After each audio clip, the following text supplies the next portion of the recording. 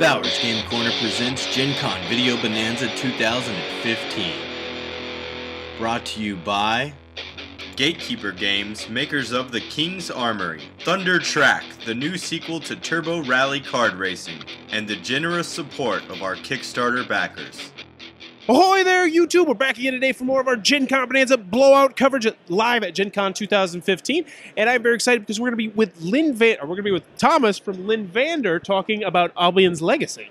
All right, how's it going? Not too bad. What is Albion's Legacy? Albion's Legacy is an Arthurian-based modular board game where you and your friends is 100% cooperative, and you leave Castle Camelot and search the realms, fighting monsters and villains and trying to solve quests while the castle's slowly but surely going into despair. And if you can do all that before the castle goes into despair, you've saved the great Arthurian legend for yet another era. So what kind of mechanisms are in play here? Player count, all that good stuff? Yeah, so you've got modular, your players are wandering around the castle doing their thing, and then you've got these modular tiles. When you leave the castle, you can sort of build your realm over and over and over again. And they're different every time. The monsters spawning in order are different every time. Your character abilities come into play, and you just hack and slash all the way through until you've won.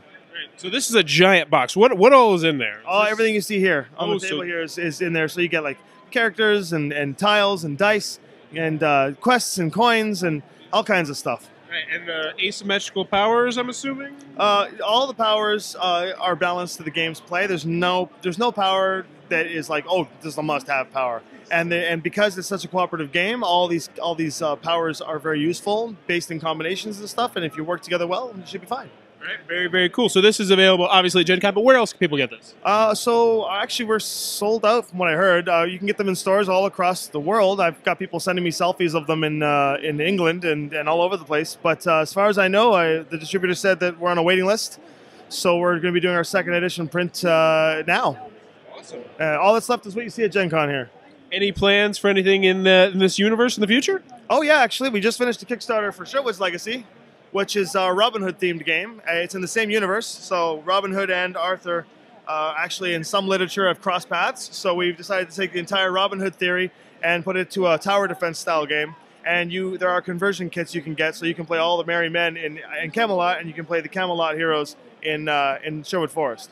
That sounds freaking awesome, to be blunt. So yeah, can we zoom in on what some of these gorgeous miniatures? So that's a miniature. That's a metal mini. Oh wow, that is heavy.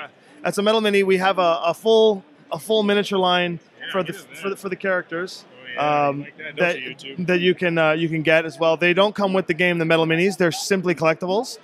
We also have for sure they come in plastic and stuff as well. So there's lots of options. The core game comes with standees, but you can get the minis and you can paint them and whatever you need to do. That looks awesome. Thank you very much. That is Albion's Legacy from Lynnvander Games. And this looks like it might be for you. Be sure to check that out. Also, if you're enjoying this content, please be sure to click on the subscribe button down below for more awesome Gen Con coverage. Thanks for your time, YouTube. Bowers Game Corner presents Gencon Video Bonanza 2015. Brought to you by Gatekeeper Games, makers of The King's Armory, Thunder Track, the new sequel to Turbo Rally Kart Racing, and the generosity of these great companies. They support us, go support them.